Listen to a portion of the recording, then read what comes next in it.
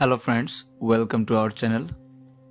Today we are going to getting know the Word 2013. Everybody in our workspace we always use Microsoft Word. Today I am going to show you how to use Word 2013. We'll start from the scratch. Word 2013 is similar to Word 2010. If you have previously used Word 2010, then Word 2013 should be familiar.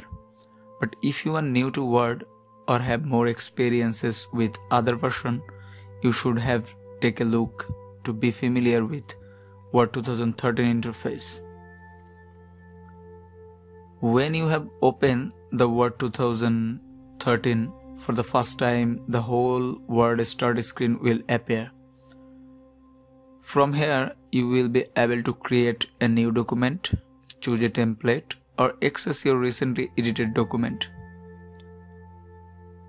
From the Word screen, locate and the blank document to access the whole interface. Then you have to click the bottom of the interface below to familiar with the Word 13 interface. You have previously used Word 2010 or 7, then Word 2013 should be familiar. It continues to use feature like ribbon and the quick access toolbar, where you will find commands to perform common tasks in Word. Now we are going to create a new blank document.